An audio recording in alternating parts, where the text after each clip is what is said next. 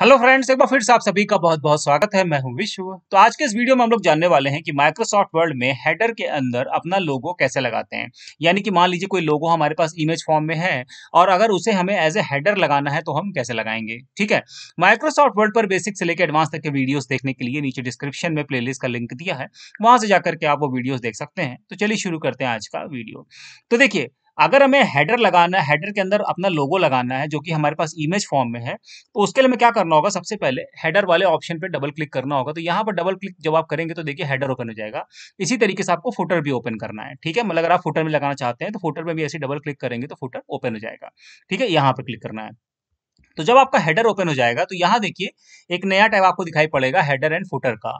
ये टैब आपको तभी दिखाई पड़ेगा जब आप हेडर या फुटर में से कोई एक चीज ओपन करेंगे। ठीक, हेडर एंड फुटर ओपन होने के बाद नीचे देखिए बहुत सारे ऑप्शन आपको मिलेंगे और लेफ्ट हैंड साइड में हमको जाना है और ये देखिए ये है पिक्चर का ऑप्शन। इस पे क्लिक कर दीजिए।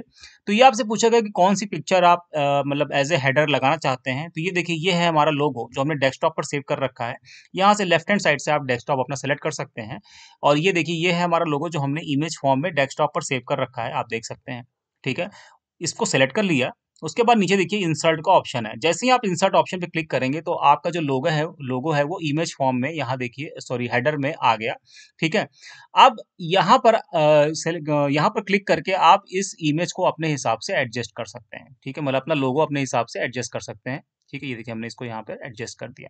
ठीक, जितना चाहें जिस साइज का चाहें आप यहाँ पे एडजस्ट कर सकते हैं।